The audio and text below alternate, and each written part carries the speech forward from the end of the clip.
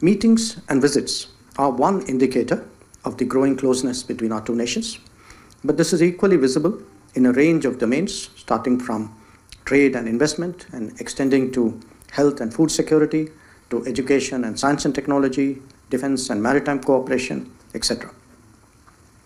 Our bilateral trade has crossed the US $3 billion level last year, and I'm confident that it will continue to grow. My message in the discussions which Secretary Manalo and I had today was that India, as the fifth largest economy currently, growing at about 7% annually, is preparing to step up its engagement with the Philippines. I welcome what Secretary Manalo communicated in terms of easier visas, more movement, more dialogues, and deeper cooperation. Some of the recent developments in our ties were positively recognized at our meeting. We are moving ahead on quick impact projects in agriculture, health, and capacity building. Indian companies have been active here, as much in the digital infrastructure as in the physical one. There is considerable interest in Indian corporate sector in stepping that up. The growing comfort and trust between us is also reflected in the ongoing supplies of rice from India as an exceptional measure.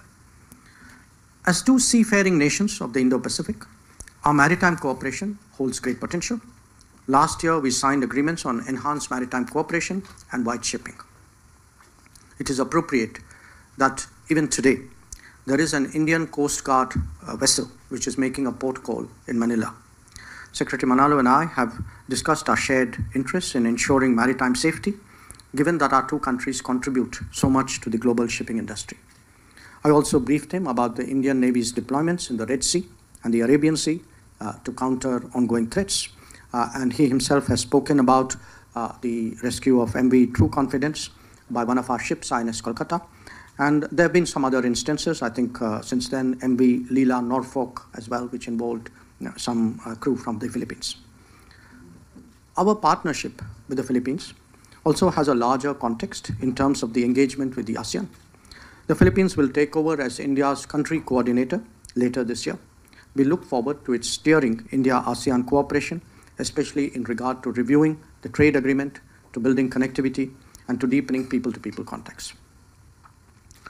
As a nation deeply invested in this region because of its Act East policy and Indo-Pacific vision, India follows all developments with great interest.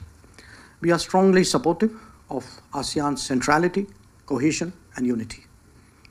We are also convinced that the progress and prosperity of this region is best served by staunch adherence to a rules-based order. UNCLOS 1982 is particularly important in that regard as the constitution of the seas. All parties must adhere to it in its entirety, both in letter and in spirit. I take this opportunity to firmly reiterate India's support to the Philippines for upholding its national sovereignty. As the world changes, it is essential that countries like India and the Philippines cooperate more closely to shape the emerging order.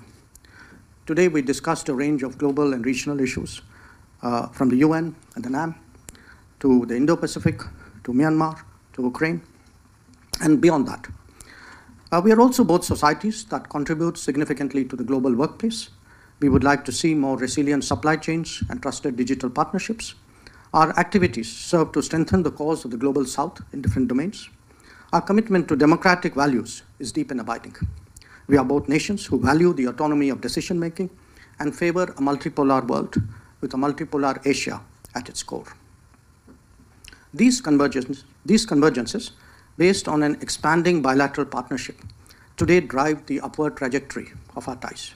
My discussions today with Secretary Manalo, the meeting later in the day with Defense Secretary Teodoro and others, and the call on President Marcos will all provide opportunities to do that.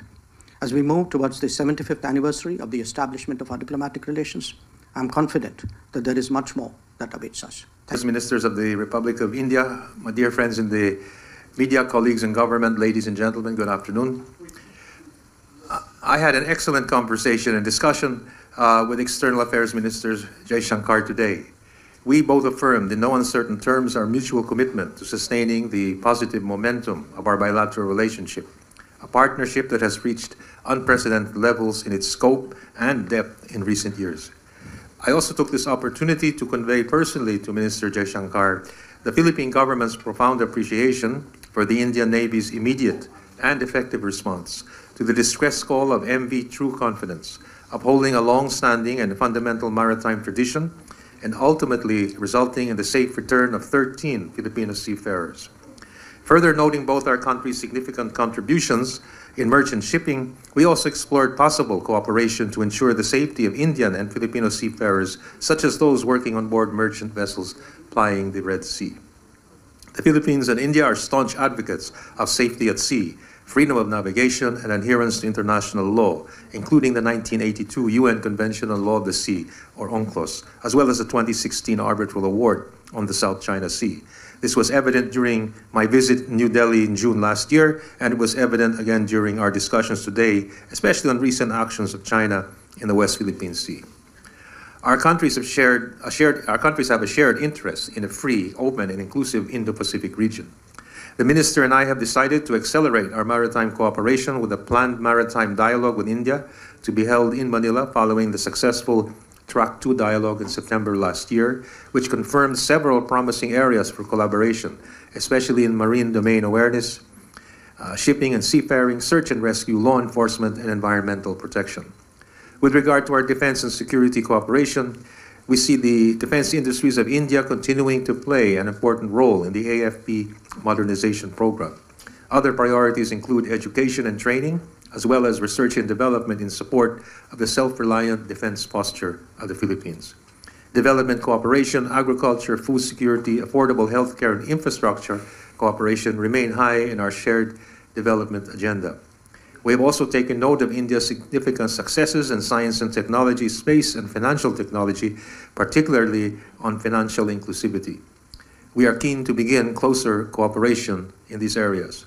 On tourism, I conveyed to Minister Jaishankar that the Philippines is prioritizing Indian travelers and in its e-visa system project, which we hope to launch in India in the very near future. We also discussed various mechanisms to facilitate two-way trade, including progress in the negotiations of our bilateral preferential trade agreement, as well as the upgrading of the ASEAN-India Trade in Goods Agreement.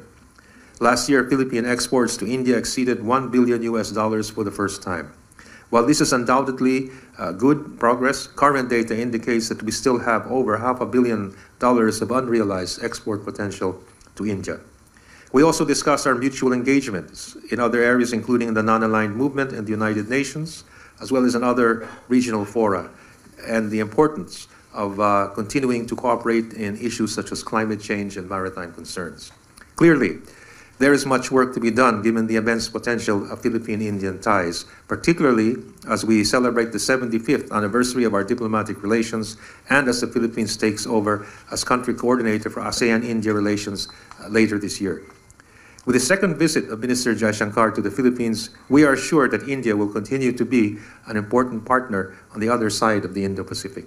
And with this, again, I'd like to thank the External Affairs Minister for returning to our shores